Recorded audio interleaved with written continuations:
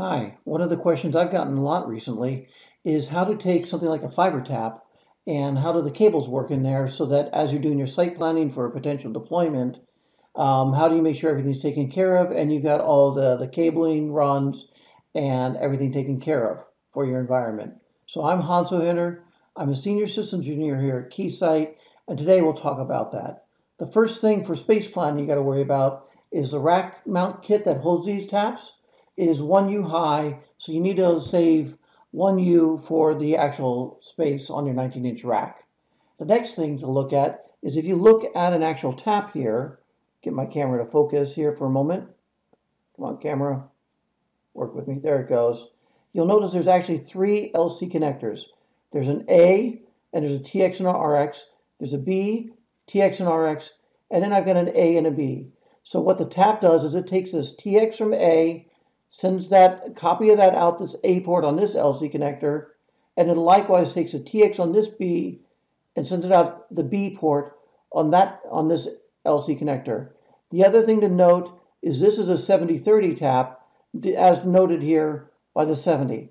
That means that 70% of the light stays on your production link, and 30% of the light will be coming out these two monitoring ports on the tap. So let's take this tap and show how to connect it in your network. So I've got two cables here, and we're going to pretend that these are hooked into your your production network. That could be routers, switches, firewalls, load balancers, whatever it is, that link that you want to tap and get the data off of. So for change window purposes, the only two connectors you need to hook up are the first two black ports here. So I'm going to hook up the first one, like so, hooked in, and the second one, like so.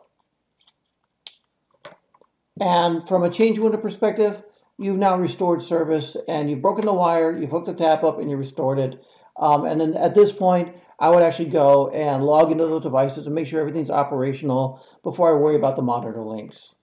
Once you've done that and you're good to go, the next thing you want to do is to install a Y cable. We sell these at IxSplitz, but if you want to make your own, I'll show you how to do that really quick.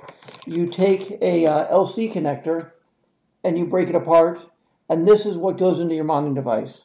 The other end of that LC connector, this goes into the tap.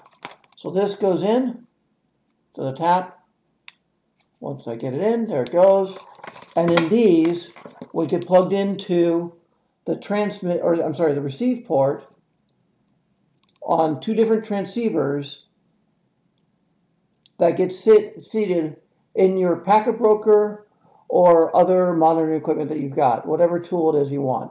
And so this would actually take two ports, one for each transceiver, on your equipment. So what we just went through, you can see in the picture here to the left. Device A and device B on the bottom here would be your network equipment, your router, your switch, your firewall, what have you. Up at the top, you see packet broker port A and packet broker port B. Again, you can see the single strand of the LC fiber is plugged into the receive port on each transceiver, and those would go to two different ports on either your packet broker or your tool ports.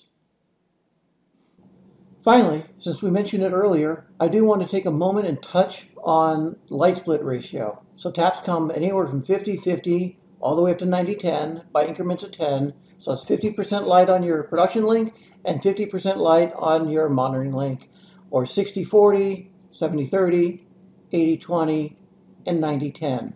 You can see in this chart up here that it talks about how your light signal will degrade over distance and a number of links that you have within your network. Finally, leaving the margin down at the bottom there, and that's your margin of safety. We do have an Android and an app available, the IxSplitz app, in either Android or Apple Store, that will talk about and dynamically calculate which one you need and show your safety margin. Feel free to download and use it. I will say way north of 90% of the cases I've seen can be solved with either 50-50 or 70-30. It's only when we're getting over 50 meters within a data center or several kilometers outside of the data center in single mode that we need to worry about deviating from either of those two light split ratios. Take care, and if you have any questions, please just ping us at jointhejourney@keysight.com, and we look forward to talking to you soon.